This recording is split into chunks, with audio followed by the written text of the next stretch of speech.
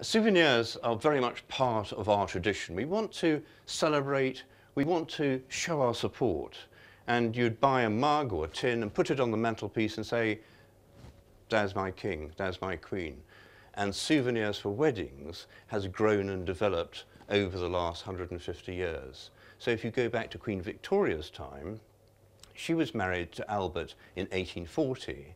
And of course, at that time, there were very few souvenirs. And then the next royal wedding was here between Alexandra and Prince of Wales, who's become Edward VII.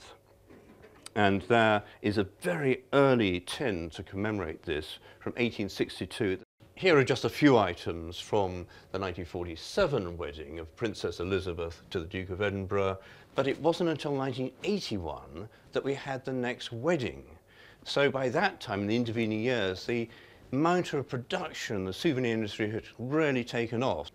The wedding of Charles and Diana was a huge event, and the number of souvenirs was absolutely massive.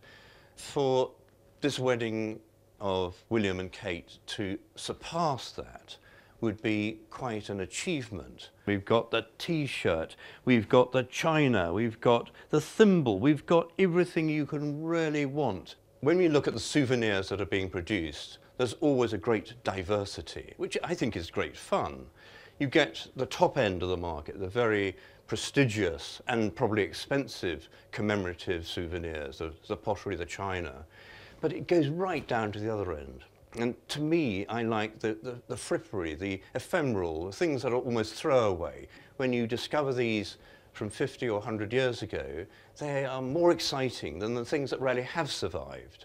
Limited editions of commemorative items will always be around, but the things often produced in their millions tend to get discarded very quickly because they're not seen as something worth saving.